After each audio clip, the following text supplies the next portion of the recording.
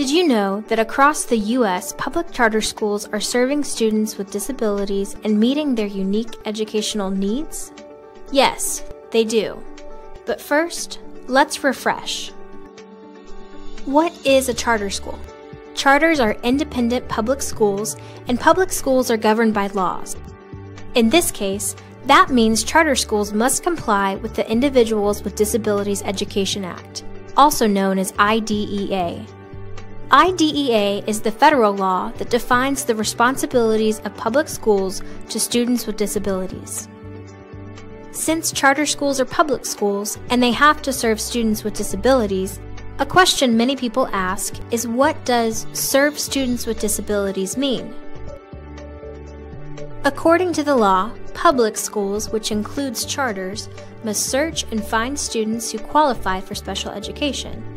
They must develop individual plans for their education, which is a legal document called an IEP, and revisit that plan at least once per year.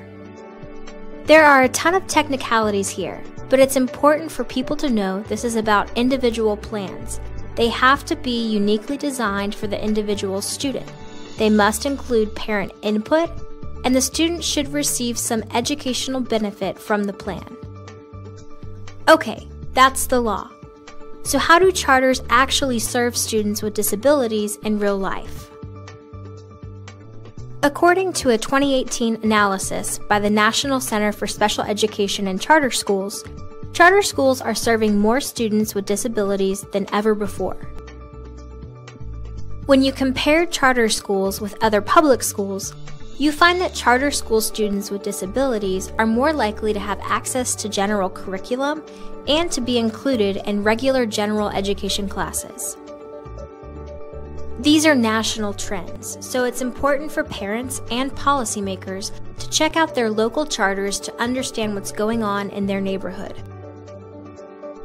Charter schools can be pretty different from each other within and across communities and states. Some are completely dedicated to serving students with particular disabilities, like the New York City Autism Charter School, while other charters include special education as part of a broader program. All that to say, charter schools are required by federal law to serve students with disabilities, and all across the country, charter schools are doing just that. To learn more about education choice, check out other videos on the Opportunity Learning Hub at www.excelined.org/OLH.